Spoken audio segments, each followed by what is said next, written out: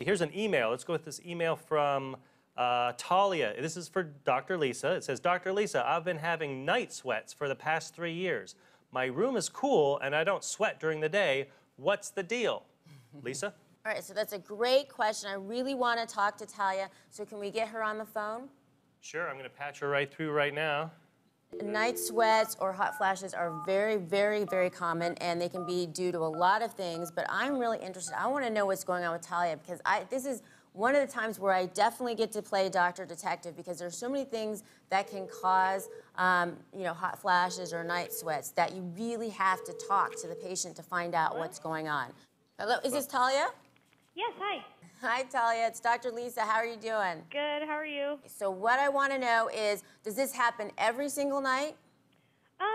Pretty close. It's like 3 to 4 nights a week, pretty often, I would say. Can you tell me how old you are? I'm 21. Okay, so you're not in menopause. No, not that I know of. Now, have your periods been regular? Yeah. Okay, so what I'm trying to do is find out whether or not it's a hormonal disorder, because that can cause it as well. Are you taking any sort of medications? No.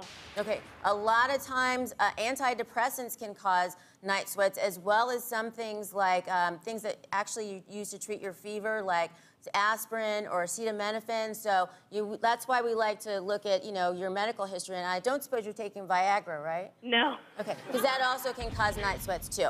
That explains why I'm There you go. All right. Also, like I said, you learn something every day. Also, there's don't listen to him, Talia.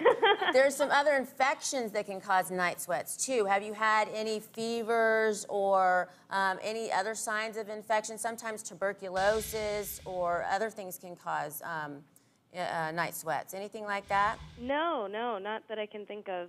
Well, it sounds like probably this is going to go away. Maybe you need to check the temperature or something like that. But whenever you have, because usually 9 times out of 10, night sweats are just because of something going on in, either stress, anxiety, or also something going on as temperature-wise. But if it's unexplained, it's been going on for a while, then you need to get it checked out. Definitely. Great. Thank you so much, Talia. Thank you so much for calling.